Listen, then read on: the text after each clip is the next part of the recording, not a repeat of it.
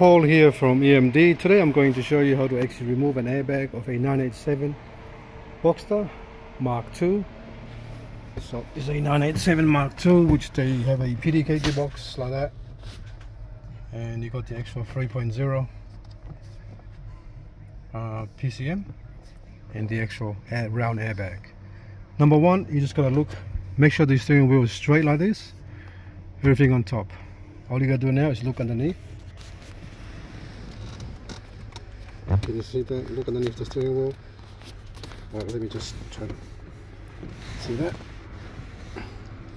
It's very hard because I'm trying to see at the same time. So see that little hole there? With my hand. There you go. See that little rubber grommet? It's like you gotta actually put a screwdriver in there. So I'll show you. Just like that. Just bear with me because I'm trying to do it at the same time. Just like that. Alright? Once you get there like that,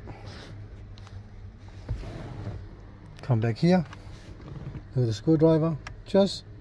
You don't have to smash into it. All you gotta do is just push up slowly. Just push up. Make sure you grab onto something.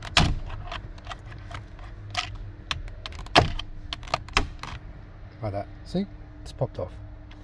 It would be quicker if I had two hands, but so basically, see that spring there? I'm going to put the screwdriver there, and then so you can see exactly what is going on. Screwdriver there, can you see it? Sorry. Just bear with me, let me zoom in so you can see it properly. The screwdriver is coming through the hole. See there at the bottom there? There you go. Can you see that? And all you're doing is trying to find that spring, push the spring up, and that will unlock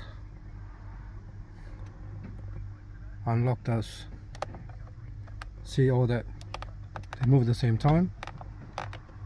See how they bottom and top move at the same time. You're pretty much unlocking them from these hooks here, and then the airbags come off. Okay, thanks for watching, and please subscribe.